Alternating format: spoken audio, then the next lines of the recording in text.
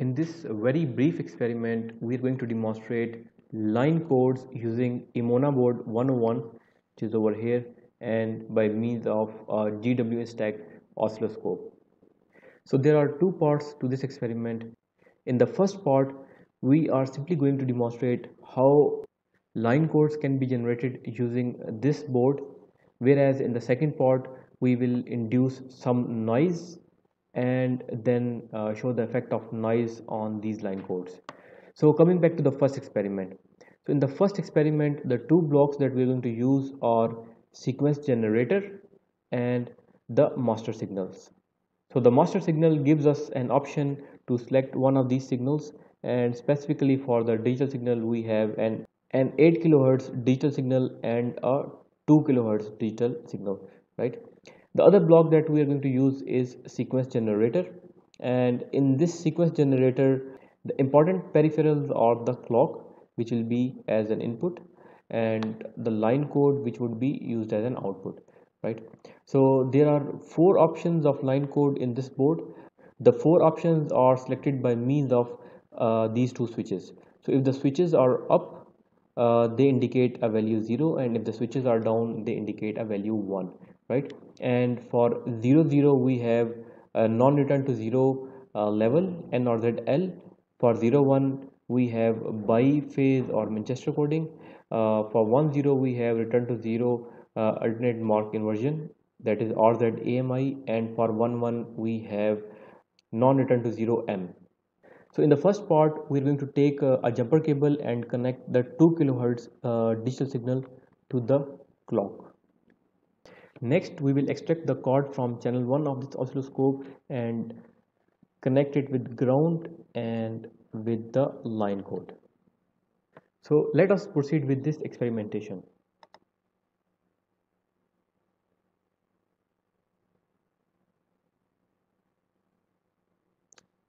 This cable is for the later use, which is not represented over here, so you can ignore this for the time being.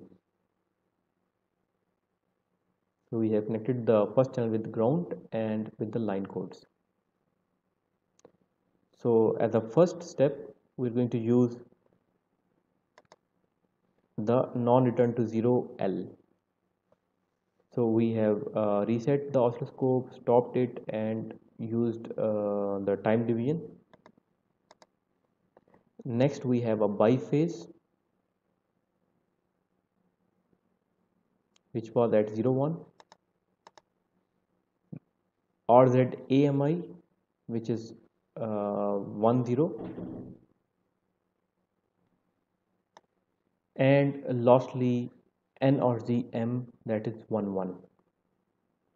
So as a quick summary of the first part, we have made these connections on the board, and after that we have reset the oscilloscope, stopped, freezed the frame using stop, and adjusted the time division knob to see a better picture of the results.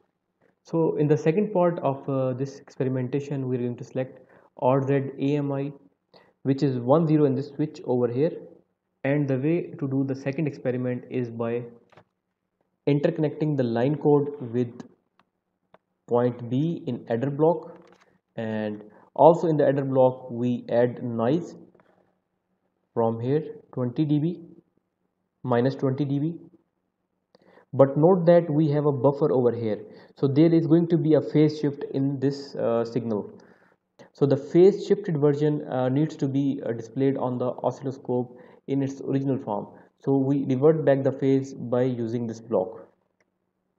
Now there are two ways to adjust the phase. One is by this toggle switch, which has value of 0 degree and 180 degree, and the other one is by means of this analog knob. Presently we are using this knob, and we have set this to the minimum value anti-clockwise. The output of this phase shifter is connected to the low pass filter, whose cutoff frequency is tuned by means of this knob, and if you need any gain you can set it by this knob, right? Lastly, the output of the low pass filter is going to be displayed to channel 4 of this oscilloscope. So now the connections are being made. Minus 20 dB connected with the input of an adder, the output of an adder connected with the phase shifter, and the phase shifter is connected with the low pass filter, and channel 4 of the oscilloscope is connected with the output of low pass filter, right? There is one misconnection over here. This should be with the line codes over here, right? So this will be fixed now.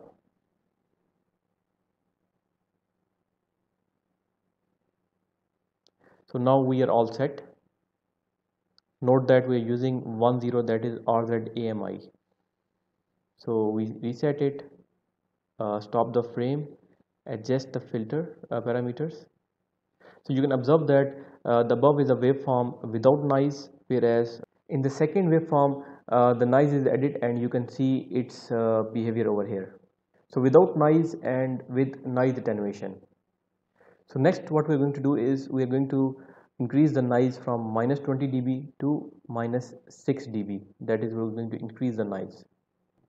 So if minus 6 dB is used, the second waveform is attenuated to a very high degree and it will be very difficult to recover this kind of a signal. So again at minus 20 dB, the patterns are very similar and there is no phase shift. So lastly over here we are showing that if you set this as the input, or rather the channel 1 of an oscilloscope, and the output as channel 4 of the oscilloscope, so if there is a digital signal at the input, so at the output you would have again a digital signal, but it would be phase shifted as observed over here. So the above waveform is a digital signal over here, whereas the lower waveform is a digital signal over here, and there is a phase shift. And previously we have removed this phase shift by means of phase shifter block over here. For more details, descriptions and performance merits of these line codes and some other line codes, follow the end screen of this video. Thank you.